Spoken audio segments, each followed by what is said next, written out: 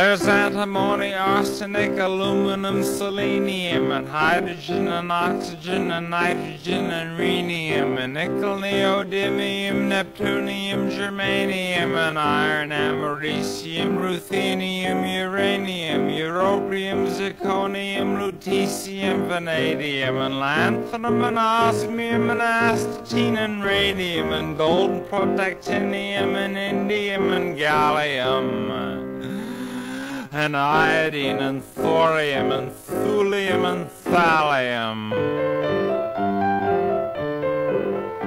There's yttrium, ytterbium, actinium, rubidium, and boron, gadolinium, neodymium, iridium, and strontium, and silicon, and silver, and americium, and bismuth, bromine, lithium, beryllium, and barium.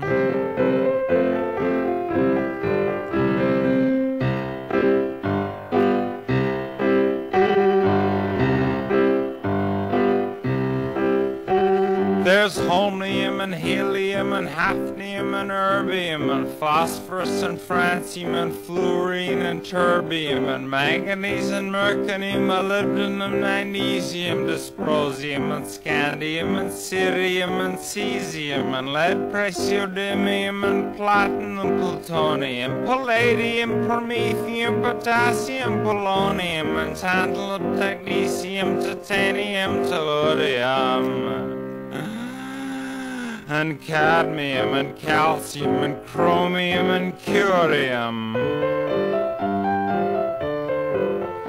There's sulfur, californium, and fermium, berkelium, and also mendelevium, einsteinium, nobelium, and argon, krypton, neon, radon, xenon, zinc, and rhodium, and chlorine, carbon, cobalt, copper, tungsten, tin, and sodium. These are the only ones of which the news has come to Harvard. And there may be many others, but they haven't been discovered.